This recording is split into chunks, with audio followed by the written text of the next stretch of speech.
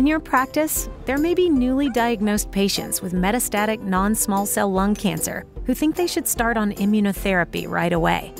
As a nurse, you're an important member of the multidisciplinary team helping to educate patients.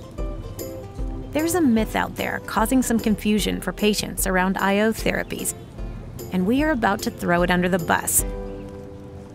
The myth is that immunotherapy is an appropriate first-line option for all patients newly diagnosed with metastatic non-small cell lung cancer. This is not always true, especially if the patient has an actionable driver mutation. Newly diagnosed patients are often bombarded with information about IOs across multiple sources. This may be why you notice patients coming into your practice with questions about IOs. Also, patients may feel an urgent need to start treatment because the majority of them are diagnosed at a later stage.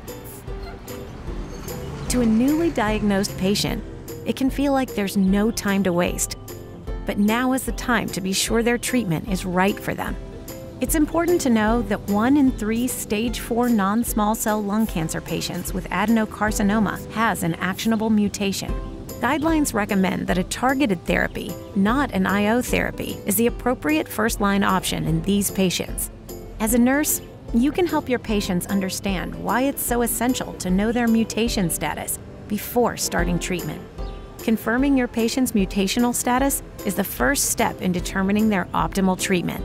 Continue to be an advocate for patients during their treatment journey to help ensure they're getting the right treatment at the right time.